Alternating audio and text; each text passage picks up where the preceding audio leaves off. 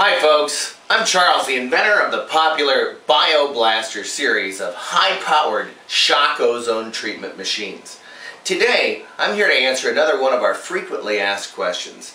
This question is probably the most important question I'm ever asked. What makes your BioBlaster machines better? Well folks, there are far too many things for me to really break down, but I decided to make an attempt today to let you know the various significant differences that make our machines some of the most durable, most reliable, rugged, high output machines that are out there.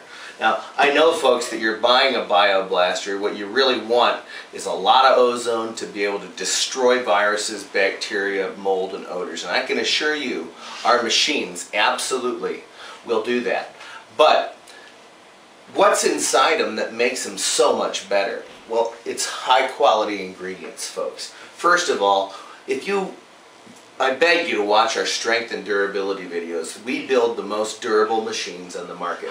And I'm here to show you a little bit about why. So, the first thing we do is we build these into two of the toughest tool cases in the world.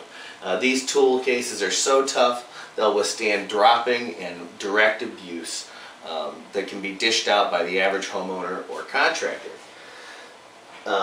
Next, our machines use our patent-pending Ozone Tunnel technology. What's an ozone tunnel? Well, you see folks, if you watch my other videos, you realize that an ozone tunnel is what separates the generation of the ozone from the rest of the contents of the inside of the box. In most ozone machines, you have the case, and then a fan, transformers, and generator cells at the other end. So that means that the ozone is made in the exposed part of the inside of the case, and that leaves it to oxidize the contents. And this is why ozone machines break down so quickly, and so many of them are so absolutely fragile. So if you'll notice, in our ozone tunnel, we have our generator cells, and then this is going to get blocked off on one end and attached to the blower, and on the other end it's shooting directly out of the box. So this ozone tunnel directs the air from the fan or the blower across the cells, giving you an amplification and concentration of the generation of the ozone, and then getting it far away from the box as possible. And it keeps all of that ozone inside this chamber so that it doesn't escape out into the rest of the box and destroy or oxidize the rest of the electrical components. Even in our lower priced homeowners models, we have a miniature version of the ozone tunnel. This piece gets connected to the rest of the tunnel, the round piece, and it segregates the ozone that's being generated on the inside and allows that fan to push that gas immediately out of the box on the other side. That's the first thing. That's a patent-pending technology. It's one of my first improvements to the world of ozone machine, folks. Secondly, we use only the finest fastener materials. You'll see here a variety of stainless steel fasteners. This is the best grade of stainless steel available, folks. It's the only one that's capable of handling that high oxidative induction that happens when ozone is generated.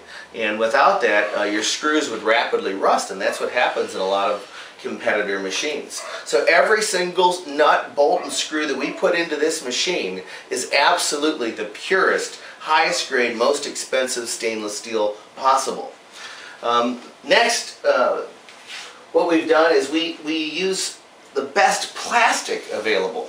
In other ozone generators, they use either aluminum or tin, and then they have sometimes this plastic. It's called PVC. You're probably familiar, that's what some cheaper plumbing systems use inside customers' homes. Well folks, PVC is a B-rated plastic against ozone.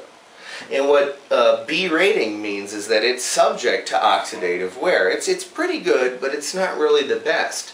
And in our machines, we use absolutely the best. It's called HDPE. That's high density polyethylene plastic. It's more expensive. And this stuff is so dense it can even block cosmic rays. And we use it in 1/4 inch and even 1/2 inch thicknesses in our ozone tunnel. And that 1/2 inch thickness is what protects the inside, and it's why our machines are some of the most durable on the market today. Fourth, or third, the next thing that we do is we use two backups. And these are safety backups. You know, most folks, what most machines have is they have a fuse holder and a standard glass fuse inside it.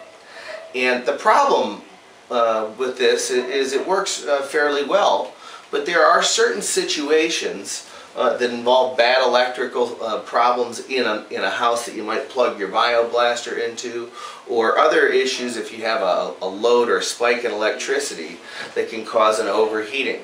So we built not just a fuse into our box, we built a secondary backup anti-fire protection. It's called a thermal fuse. You're probably familiar with this because all common household items that use high amounts of electricity for heating have one of these things. They're in your hair dryers, they're in your coffee pots, they're in your irons. This is called a thermal fuse. And what this fuse does is it shuts off if the machine ever gets up to about 180 degrees or 200 degrees Fahrenheit. And that's way lower than any temperature required for ignition. And so it's an extra piece of protection. We couple both of the fuses together in our system, and it makes it for a super safe, fire-safe machine. The next thing that we do is we use some of the best wire available. In many companies' ozone machines, they use standard, simple copper wire. You can probably see it shining as copper here in the light. And what this copper does when it's exposed to oxygen in an ozone machine is it starts to oxidize, turn green, and develop a patina of oxidization.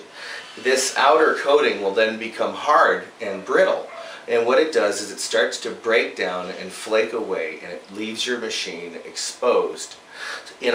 Also, when you're dealing with high voltages, it's super important to have some sort of a coating on the wire, and to use a silicone at a minimum shielded type of wire. And silicone wire is what we use in our machines. If you'll notice, you can't see the copper, and that's because we use some of the most expensive plated wire available.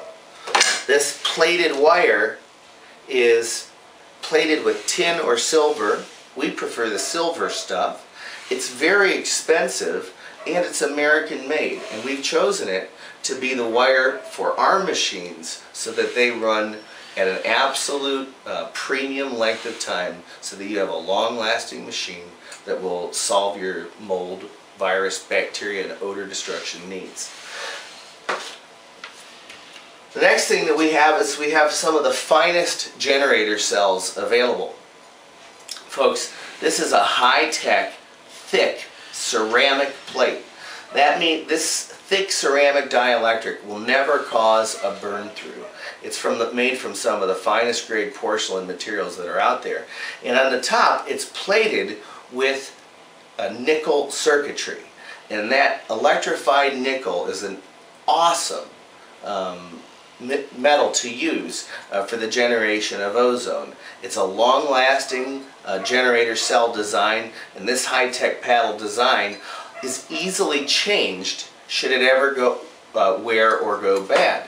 And it can be unplugged from the machine by a simple tug and then the new plate inserted. This makes repair in the field a breeze. And remember, folks, the very first reason I created an ozone machine is I've been an ozone machine user. My men have broken virtually every type of ozone generator I've ever brought to a job site, and they break them rather quickly. And nothing as a contractor costs you more money than downtime when you can't do a job because your tool's not working. I designed this machine so that the average person could change a plate in under 5 minutes with a screwdriver and a gentle tug.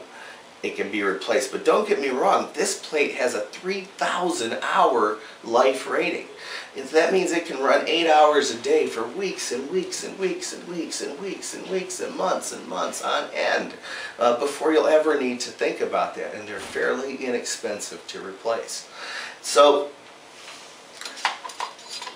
we've built some of the most impressive safety features into these machines. We've given them the ozone tunnels. We use the silver-plated wire. We're using the top-coated stainless steel. We've got not one but two fire protections inside these machines. And best of all, they're awesome, rugged, high-powered machines. If you have a mold, virus, bacteria, or odor situation, if you've suffered from a fire and you're trying to get rid of the smoke smell, or if you're using ozone for any one of its varied thousands of other uses, you have found the right machine for you. Don't take my word for it. Buy one today and prove it to yourself.